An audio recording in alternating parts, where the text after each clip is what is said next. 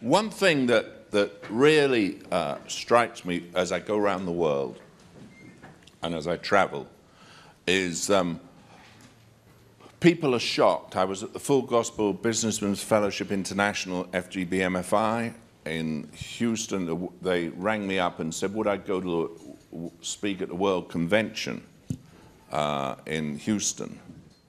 They said it was the highlight of the conference. But one thing I did, I was praying for the sick at the end, and there were 3 people to pray for the sick. And I was this end.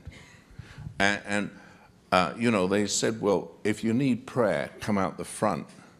And it was embarrassing, because when I looked,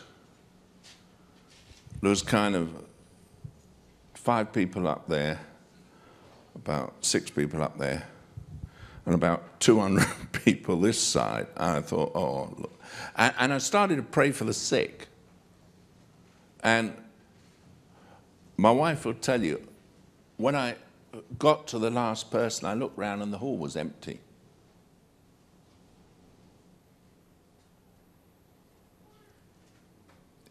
They don't care for people. Christianity without compassion is not Christianity at all. And I was disgusted. I mean, I was so concentrating on the people I was praying, I didn't even notice. They have no time for people. And if you have no time for people, don't call yourself a minister. Jesus Christ was amongst the multitude. From morning till night, he spent with the multitude. That's what we're called to do. We're called to be ministers of righteousness and to care. What upsets me most is that ministry today has become kind of a business. They're more interested in screwing money out of people than they are in caring for their needs. And Jesus Christ came to meet the needs of people. You know, that's the way it is. And I just find all these little tricks they play to get money out of people make me sick. You go to some meetings and they spend 45, 50 minutes trying to screw money out of people, 20 minutes supposedly preaching the gospel.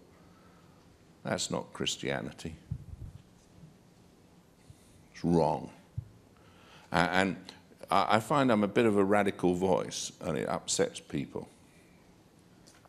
I suppose I can't help being radical, because to me it's so wrong. You know, Jesus never, ever, when I read my Bible, he never took collections.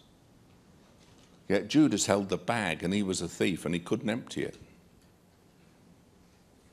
If you meet people's needs, and if people are really healed and really delivered, God will provide. If you have to beg for it and screw people for it, I'll tell you what, it's not God who's providing it, it's your trickery.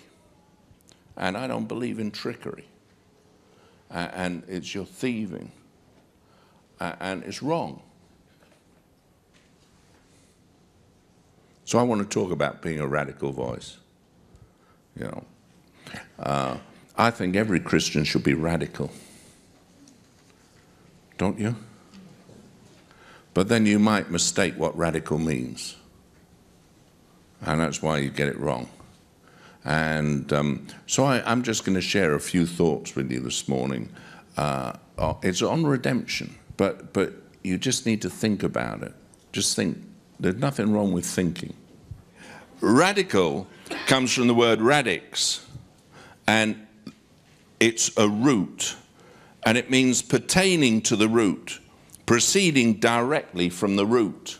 Radix, it's a root, and it's or pertaining to the root, proceeding directly from the root. And what has happened is people have lost the very root of Christianity. They've lost the source of life. And you're radical when you start taking people back to the simplicity of the gospel. They call you radical. Now, what we are is conventional. But because of what's happened in the church today, we're considered radicals. The charismatic move has gone so far away from Christ that all they want is wealth, prosperity, health, but they forget the root. And the radical man says, hey, you've lost everything. And they have. So the church has become a place where people go so they can be successful in business, successful in this, successful in that. And you've got people call themselves apostles of prosperity. And the cross of Jesus Christ is no longer heard of or spoken of in the church. The blood of Jesus Christ is no longer the thing that purchases us. And denial and self-denial is no longer a requirement of the gospel. Why? You can have anything you want. And that is not Christianity. It is a false gospel. And you're radical when you begin to take people back to the Bible. And the second meaning is pertaining to the root or origin, reaching to the center, to the foundation, to the ultimate sources, to the principles. Original, fundamental, thoroughgoing, unsparing. Is that plain? So any Christian should be a radical. Amen? And if we're not radical, we're not Christian. I just want you to understand that. That comes from Webster's Revised Unabridged Dictionary, 1913. You've got to get it from some source. Today, Christianity is so wishy-washy that they don't mention the things that are important. It's amazing. We've got a Bible, and people go to the Old Covenant and Old Covenant doctrines, and they don't know what the New Covenant in Christ is. And therefore they preach things out of the Old Testament that don't apply to Christians at all, because they're ignorant. T.L. Osborne's trying to get me to write a book on the Pauline epistles and do a red letter book on the Pauline epistles on redemption. Because Paul was the one who really spoke of the truths of the gospel of Jesus Christ and what we've got in the New Covenant. Jesus preached Old Covenant mainly, and he ministered and fulfilled the law in the Old Covenant. He didn't preach the New Covenant. The day of Pentecost brought about the church. Church didn't exist till the day of Pentecost. You understand what I'm saying? Okay, let's go on. God's ways are not man's. For my thoughts are not your thoughts, neither are my ways your ways, saith the Lord. Now, God, when he wanted to do something in the earth, raised up a man. I believe in one-man ministry. And if you don't believe in one-man ministry, don't call yourself a Christian. Let me tell you why. Adam sinned, and sin came by one. Let me tell you, Jesus came, and redemption came by one. One-man ministry. Sin came by one, redemption came by one. His name is Jesus. I believe in one-man ministry. And don't get the idea, Paul was an apostle, and he said he wasn't behind the chief. Not a whit behind. Man born out of due time. And he didn't go around saying, well, you know, it's body ministry. There's no such thing. My Bible says in Romans 10, how shall they hear without a preacher? And how shall he preach except he's sent? Paul, when he got around people, he preached. Whitfield, the great revivalist in New England, he preached to 20,000 people in the open air. And he preached for 6 hours. You go into some churches and they don't want a sermon over 20 minutes. You can't even think in 20 minutes. How shall they hear without a? How shall he preach except his? Oh, yeah, but in the modern day, you see, we need multimedia presentation. The mind can't concentrate for more than 3 minutes. Well, that's true. The modern mind can't concentrate on anything. That's the lie of the devil. God said we need preachers. Man says we need let's have kind of a little drama group. Let's have a little jazz group. Let's have a little rock band. You know, we've got to attract young people by killing them off with the world's ways. My Bible says they won't hear without a preacher. So you need a preacher. If you haven't got a preacher in your church who preaches for at least an hour, then you're dead. Can't develop anything properly and get people's minds and hearts registered if you don't preach. Let's go on. Our root is Christ. For other foundation can no man lay than that is laid, which is Jesus Christ. And we need to know the person of Jesus. We don't need to know doctrine. We need to know the reality of the person. One of the things that's so dangerous, if you know all your rights, and I hate it when I hear Christians talk about my right as a Christian, you have rights. Because there's a legal truth. There are legal things that have been established in redemption that are legal. But the reality of Christianity is a person, not a right. And the person is Jesus Christ. It's Christ in you, the hope of glory. And I find Christians, they want to claim their right. They want to claim this. They want to claim that.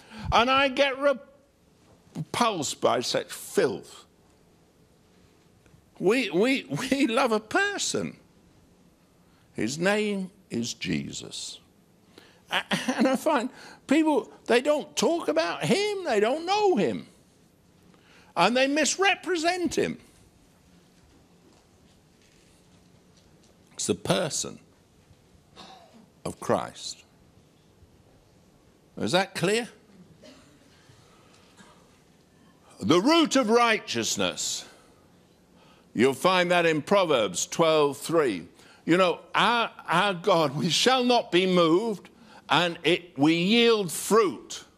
And the reason we yield fruit is because we're united with the root. And the root is Christ, centrality of everything. I had an apostle come to my church years ago. He said to me, you know, Bishop, the trouble with your church is you're too Jesus-centered. I said, I beg your pardon. He said, you're too Jesus-centered. I said, oh, thank you.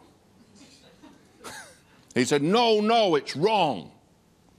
He said, you don't talk about the Holy Spirit all the time. I said, no, because he came to talk of Jesus. If you had the Holy Spirit, you'd realize you should be Jesus-centered. I mean, how can they say things like that? A church, who's our Savior? His name is? Jesus. Who's our Redeemer? Jesus. Who shed his blood for us? Jesus. Who testifies of him? The Holy Spirit. He came to testify. He didn't come to speak of himself. I find you go to churches, all they talk about is the Holy Spirit, the Holy Spirit. And, you know, they're crazy. People write books saying you can know the Holy Spirit now as a person separate from Jesus. You can't. Horrible.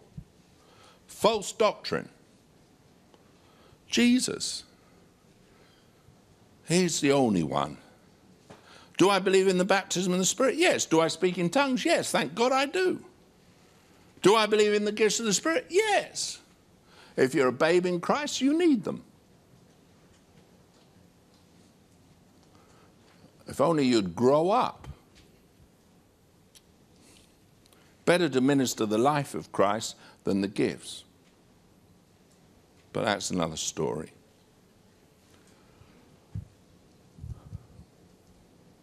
If the root be holy, so are the branches. Romans 11:16. That you, being rooted and grounded in love. We're to be rooted and grounded in love. Love of what? Love of the brethren. Love of the household of faith. That's why it says, don't forsake the gathering of yourselves together, as the manner of some is. We're grounded in love, and God is love. And we're grounded in the expression of the love of God. God so loved the world that he gave his only begotten Son. We're grounded in Christ. He's the foundation of our lives. And if we move away from that, we've moved away from truth.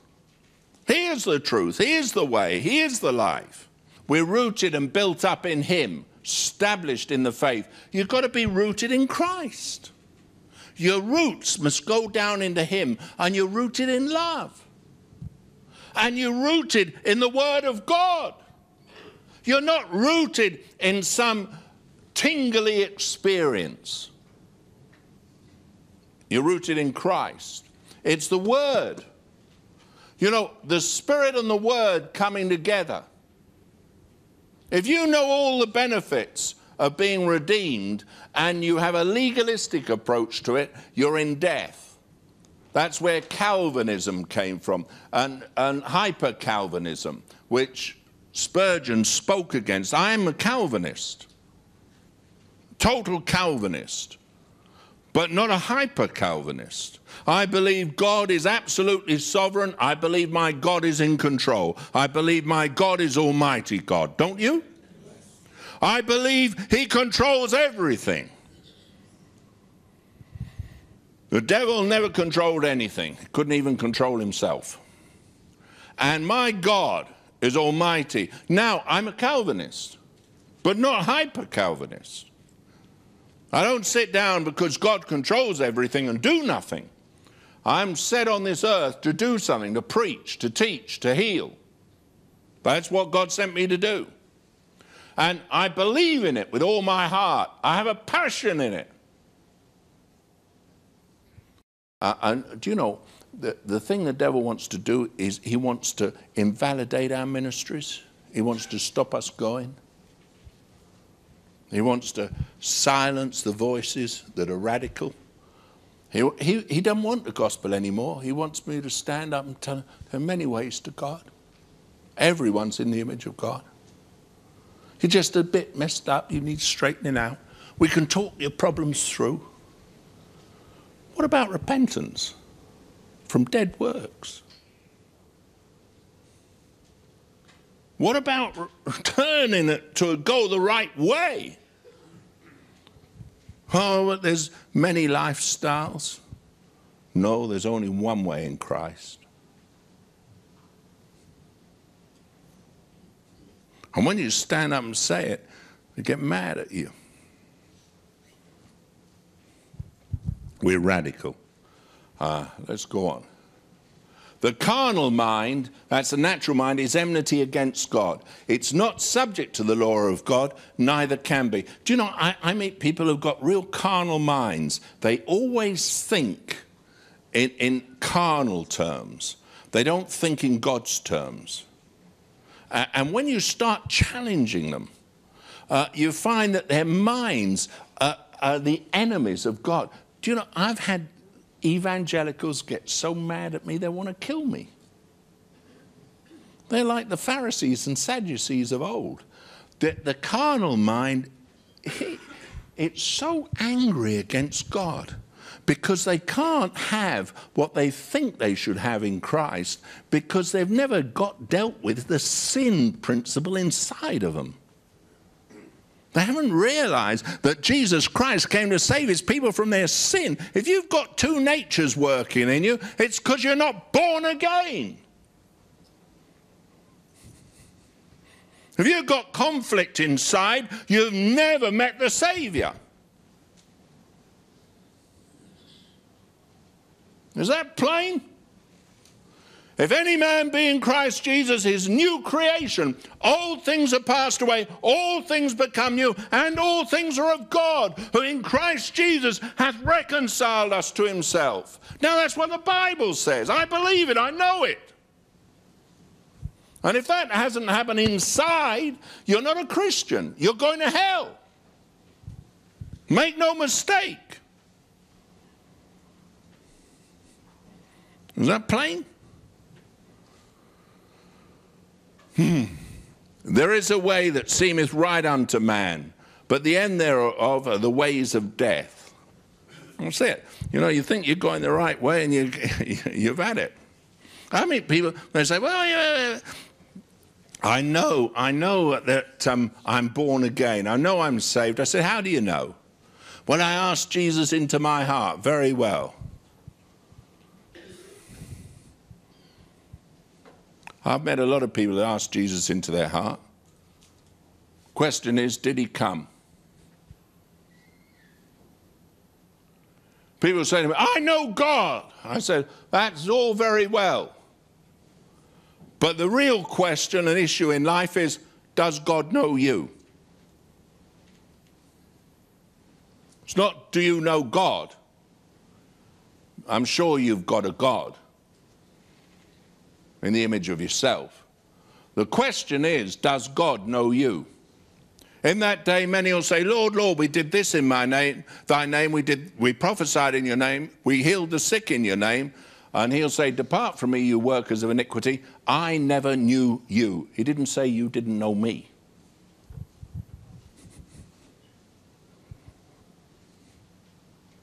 And when you start telling people that, you know, God, he's got to know you personally by name. If he doesn't know you personally by name, if you don't have personal relationship with God and you don't really know him in a personal way, I tell you, you're in trouble. Don't call yourself a Christian. Christ is our foundation. He's the root. Got to make sure he knows you.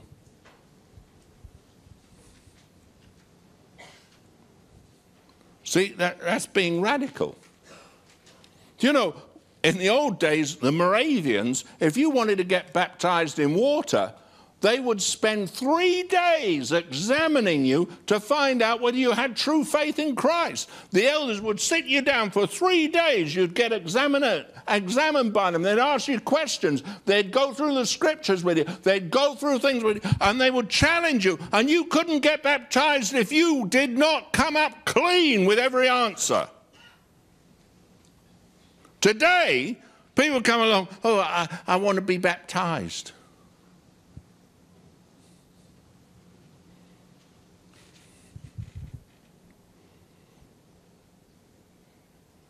Now, the Moravians kept the work of God at a high point for 100 years.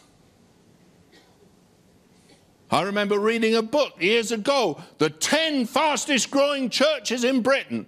By the time they got it out in the bookshops, 9 of them didn't exist. You know, mushroom explosion when they evaporated.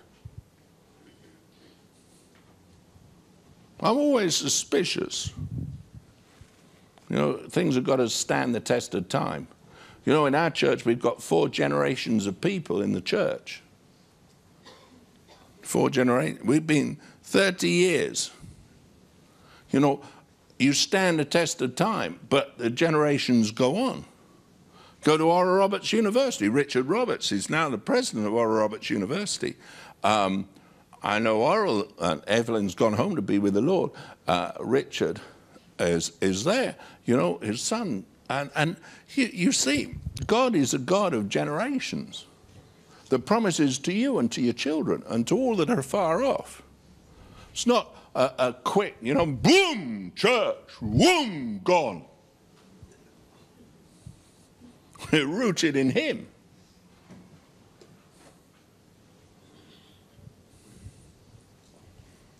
Is that plain? Then it goes, howbeit in vain do they worship me, teaching for doctrines the commandments of men. For laying aside the commandment of God, you hold the tradition of men. Full well you reject the commandment of God, that you may keep your own tradition. Now that's the trouble. People want to keep their own beliefs, their own traditions. Well, I was always taught that. I've always believed that. And it's tradition. And you need to realize tradition's an enemy of reality. Amen? Glory to God. You know, if you worry about me, I'm stirred up. I'm provoked. Can't help myself. Because it's so near to my heart. Everything within me. Let's go on. Biblical facts. Facts, biblical example. Facts do not equal reality. When you get a leader called of God, the facts seem to be, well, other people are just as qualified. Why shouldn't other people? And, you know, Korah and Dathan, they said, well, you know, who's this Moses? Now, the reality is, God calls a preacher. The reality is, when God calls a man, he's called to preach. He's sent, he's equipped. That's fact. But it's reality too. And the reality is, if a man is equipped and sent of God, then he has the gifts of God, and he has the authority of God, and he has the backing of God, and he has the miracles of God, and he produces the work of God. And Korah and Dathan weren't called of God, they weren't sent of God, they weren't equipped of God, and a big hole opened up, and they and their families descended into the pit. The priesthood was challenged. You remember Aaron's rod that budded? Oh, you know, why should Aaron be the high priest? Well, Aaron was the high priest because God chose him. This is Old Covenant. And you remember the 12 spies that went in. There was only 2 that remained faithful to God, and that was Joshua and Caleb. 10 of them came back. Oh, there are giants in the land. Yeah, there'll be food for us, says Caleb. You know, it depends how you look on things. When you talk to congregations, I find some people are so negative. They'll always find what's wrong. There can be 1,000 things that are right. They'll pick out the one thing that's wrong. That's the way some people are. Negativity is a destructive force. And you know, the devil sows negativity into your mind, because he knows if he can get you thinking the wrong way, you end up outside of faith. You end up blaming God.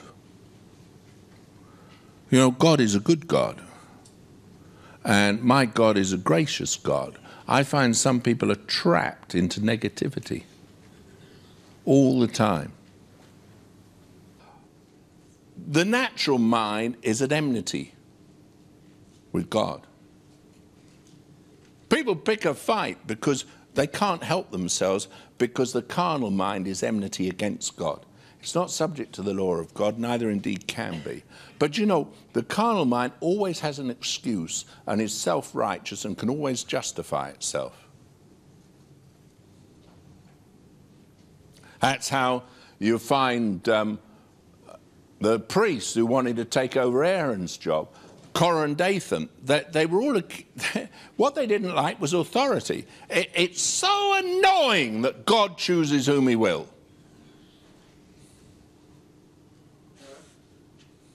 God takes the things that are not as though they were. And people resent it. They really, envy and jealousy is the trademark of the Christian ministry. Oh, you know, Why does he have all the opportunities? Why does he do this? But terrible, isn't it? You see, when God chooses a man, they don't like it.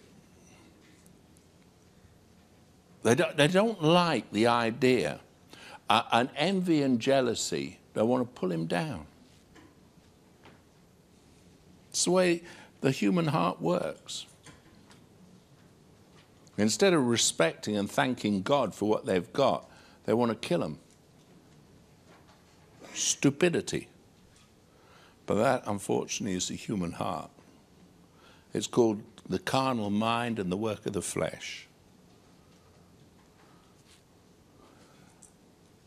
What roots? You know, when I go and talk to people, I ask them what roots. Is it the chicken or the egg?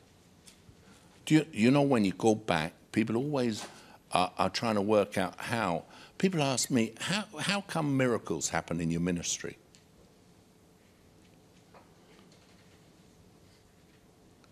How did you get the gifts? How did you do? Listen, I never asked God for any gift. I never prayed for a gift. I never sought for a gift. I've never sought for ministry. In fact, for years I told people I'm not suitable to be a pastor. I haven't got the personality. I'm not the right type. And I'm not diplomatic enough. I know you'll find this hard to believe. I mean, you know. But I'm not diplomatic enough. I mean, I just say it the way, and you know, I'm just kind of straight down the line. And if you don't like what I preach, go jump in the lake. You know, cool off. You don't, I just don't, I'm not the nice person you're meant to be. And I can't, that's me. I'm going to be me for the rest of my life. And okay, I've been born again, I've been filled with the Holy Ghost, but God didn't make me some kind of automated kind of Dalek. I will obey, I will obey. I mean, I'm not, you know, we have this treasure in an earthen vessel, that the excellency of the power might be of God and not of us. And what has happened is people want to be clones. Don't you ever try and imitate me. One of me in the world is sufficient. You know, I'm my good friend T.L. Osborne. Listen, we go and we sit and we talk, T.L. and I. And he said to me recently, the only person in the world now he can sit down and talk openly about everything is with Ruth and I. So there's no one else. Oral said a similar thing. With Benson Idahosa, we'd sit up and we'd talk about everything. But I tell you what, there was no edge or motive in it. We just discussed the way things are.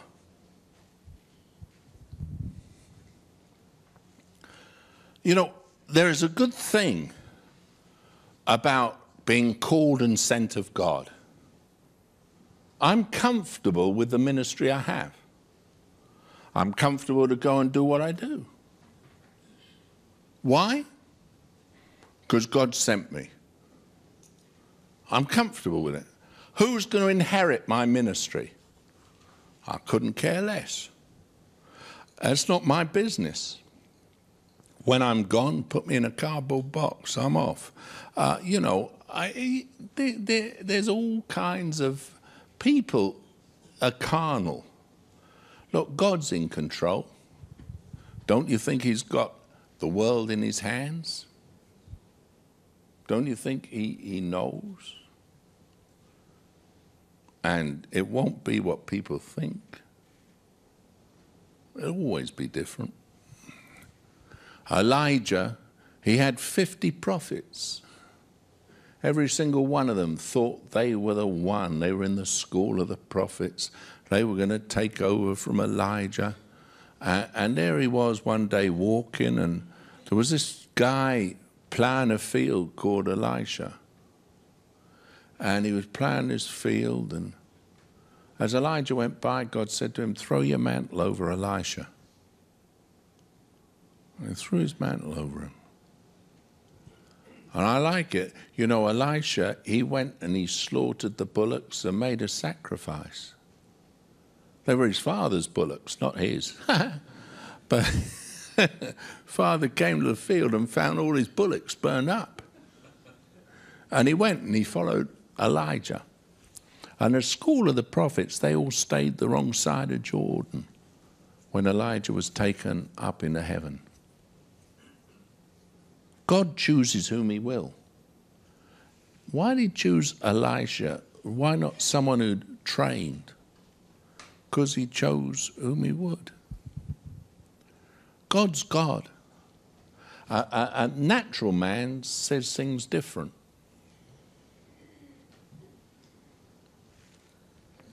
Natural man wants it to be different. The natural man doesn't understand the things of God. People don't understand what God's really about. Don't understand his nature. Don't understand his love. They don't know him. And Paul wrote to the Philippians that I might know him and the power of his resurrection. And you know, it's knowledge of him, the person, not knowledge of doctrine. It's the reality of the person. Do you know, there's times when you're so aware of God and you're so aware of his compassion. Christ lives in you. And you function out of the reality of his life. Wherever I go in the world, I always tell them, I haven't got a gift of healing, and I'm not a miracle worker. I've never worked a miracle. I've never healed anyone. I really can't. But I know someone who can. His name is Jesus, and he lives in me, and I'm alive in him. And I know he'll never fail. And do you know, I've seen the most remarkable things. Most remarkable miracles happen so easy. I suppose you get to the stage where you think, well, what was the most remarkable thing I saw? I think it was probably in Bulgaria. A woman walked in who was 60-odd, 62, 63, born with no eyes. No eyes at all, just empty sockets. Old woman. And when I prayed for the sick, there was a man who had gangrene in his arm. He was in his 60s, a dirty bandage over his arm, couldn't afford medicine, and gangrene had set in. It smelled putrid. You know, gangrene, you can smell it. And came out and he held his arm out, I touched him, prayed for him, and God healed him. The gangrene went, and he was completely healed. He'd broken his arm and no way to set it. And God healed him completely. The next service we went to in the next city, he turned up there, he was waving his arm around, shouting, he was going to give his testimony. Dear old fella. He'd travelled about 200 miles just to get there to give his testimony, how he'd had a broken arm and he was dying and he got gangrene and got healed. But the most remarkable thing was I took the choir with us. And I remember hearing this piercing scream of this woman. And I asked the pastor, what's going on? And this woman with no eyes, God created eyes and gave her a sight, and suddenly she could see. And she screamed and screamed with the shock of it. Oh man. I mean, that, what you call creative miracle, just beautiful. And, you know, those things, they just happen. And you see them, and you saw a woman in Cameroon just when we went, I don't remember when we went, January. And she'd had an accident, scarred down her face. The eye had completely gone. She'd had in the accident, I can't remember, I think it was a car accident, wasn't it? And all I said was, if you're blind, put your hand over your eyes. And put her hand to a dead socket. When she took her hand away, got to put an eyeball back there, same as the other one. Gave her a sight back. I mean, those things, no man can do them. You can't produce miracles. Or, let me give you another example. I suppose I've said it before, but in Uganda, when I was preaching, and shouting started on one of the bleachers, you know, in the crowd, and I thought, what's going on? And said to the person who was interpreting for me, what's going on here? And he said, oh, the man was carried in, he was deaf and dumb, and God's opened his ear and loosed his tongue. So I said, get him down the front. And when he came down the front, I looked, and there was this individual, and he was all twisted over, and his right arm was all withered and up in the side, and paralyzed down one side, and he dragged the dead leg along. I was about 4 inches shorter than a normal leg, and he was all twisted over. And they carried him up to the platform, and he stood there shaking, kind of palsy, saying, hallelujah, praise God. He could hear, he could speak. So I said to him, I said, well, God's loosed your tongue and he's opened your ears, but he wants to do more than that. And I just took the withered hand and shook it, and it just came out like the other one. And then I put my hand on his head and prayed for him, and he fell over. And I said, pick him up. And as they picked him up, his back went crack, crack, crack, and he stood straight, and his leg grew out. And he began to march up and down. I'm healed, I'm healed, I'm healed. You can't do that. Only he can do that. He's the miracle worker, and he lives in me. And it was so beautiful to see. Do you know he's the most effective evangelist in Uganda, in Kampala now? The very places where they carried him to beg on the street corners, he now stands and tells people, there's a Jesus. He's alive. He lives. We've got a gospel. Good news. It's not some fake religion. It's not some philosophy. It's not something you can take hold of and command yourself. If you're not called of God and sent of God and equipped of God, don't go. When you put the responsibility on yourself, it's an onerous responsibility. When you realize it's him, it's easy. So easy. And that's the trouble with the kind of redemption story that people don't tell people anymore. If you want a harvest of miracles, start talking about them. Sow the seed.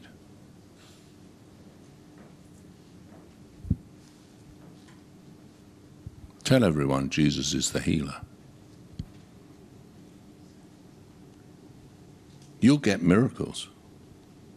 Can't fail. Because he is. Tell the truth about him. He's risen. But for goodness sake, don't think that you're something great. You know, stretch forth your hands. You know, you've all got healing in your hands. Oh, that's witchcraft. I haven't got healing in my hands. I don't feel some kind of tingling down my hand or a hot feeling running down my leg. I mean, you know, or twinge up my spine. I don't feel anything. That's not Christianity. That's freak show. He's the miracle worker. He's the one who does it all. We want to give glory unto him. He washes us from our sin. He delivers us. He's the Savior. He's the Redeemer. Redemption's preaching Christ.